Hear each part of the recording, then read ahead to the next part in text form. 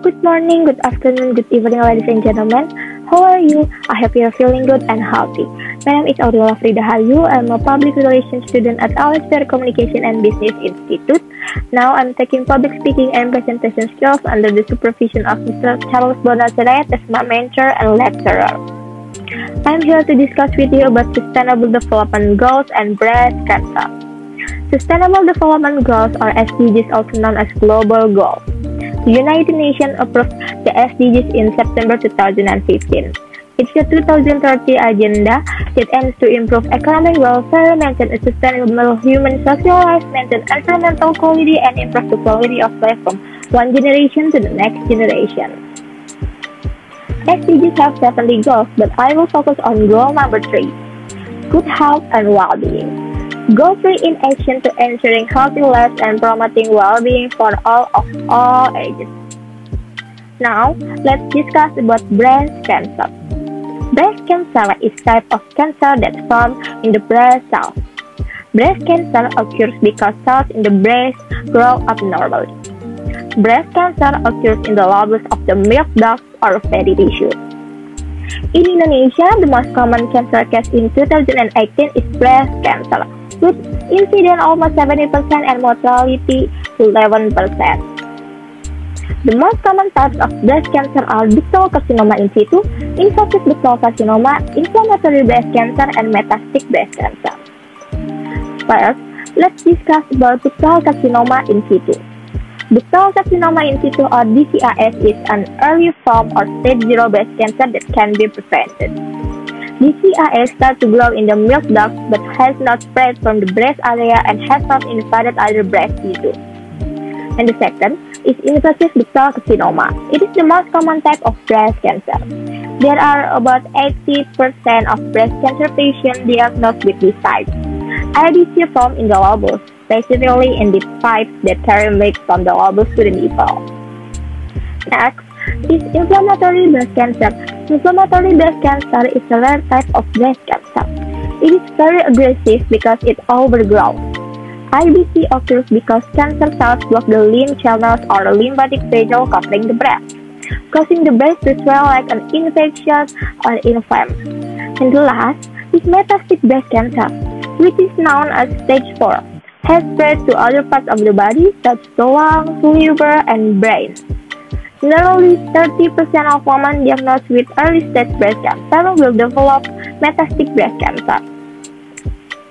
Lovepink Indonesia is a non-profit organization in Indonesia, focuses on educating and spreading awareness about breast cancer and early detection through Sadari, or breast self-examination, and Sadaris, clinical breast examination. Lovepink Indonesia educates us on how to do breast self-examination or Sadari. Do this routinely every month. Check the breast once on the 7th day counted after the first day of menstruation.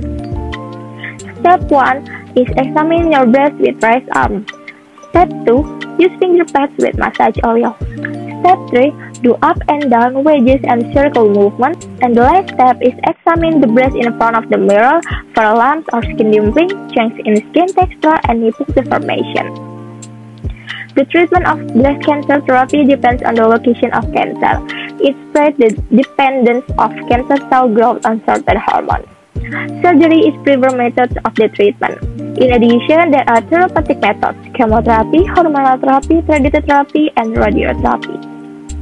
First is surgery. Surgery is the first treatment of breast cancer.